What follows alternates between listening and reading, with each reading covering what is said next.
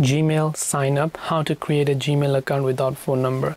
So if you are trying to create a Gmail account without phone number, you can simply try to come to Gmail account, right? So just go to gmail.com and let's say you're trying to create Gmail account without phone number. Well, fortunately for you, you don't actually need a phone number to create a Gmail account. So you just go to the create account section for your personal use, right? Then enter your first name and last name and click on the next option. Then just enter your birthday over here as well, and once you've entered your birthday, you can simply go ahead and enter that.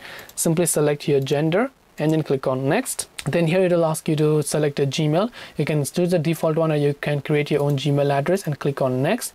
Then once done, you can simply enter the password and simply also make sure to confirm it and click on next, and your Gmail account will get created without using a phone number. So hope this video helped you. If you have any questions, feel free to leave them down below. Thank you for watching till the end, and as always, see you soon in the next video.